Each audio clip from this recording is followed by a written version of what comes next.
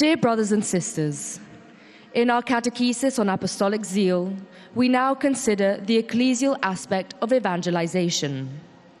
The proclamation of the gospel is not the task of isolated individuals, but a communal service to the Church's apostolic faith, which must be passed down in its integrity to every generation.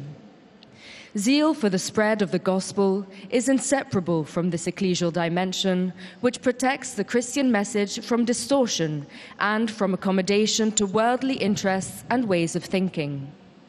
The Vatican's second decree on the Church's missionary activity presents all evangelization as having its source in the immense love of God our Father, poured out on the world through the missions of the Son and the Holy Spirit, and prolonged in the Church's mission of proclaiming this saving love to all the ends of the earth.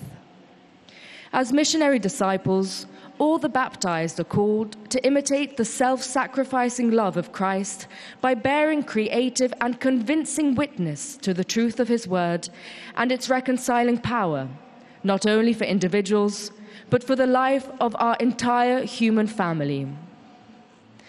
The Holy Father will now greet us in Italian. Do il benvenuto a tutti i pellegrini di lingua inglese, specialmente ai partecipanti alla conferenza Wilton Park e ai vari gruppi provenienti da Inghilterra, Danimarca, Svizzera e Stati Uniti. Con fervidi auguri che questa Quaresima sia per voi e per le vostre famiglie un tempo di grazia e di rinnovamento spirituale, invoco su tutti la gioia e la pace del Signore Gesù.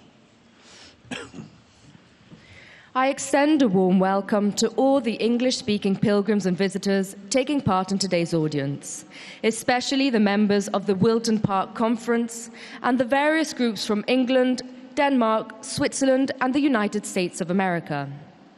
With prayerful good wishes that this Lent will be a time of grace and spiritual renewal for you and your families, I invoke upon all of you joy and peace in our Lord Jesus Christ.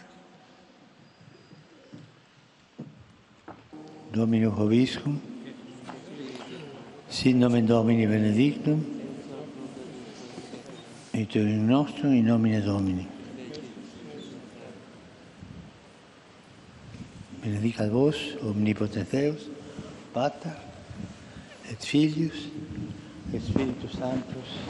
Amen.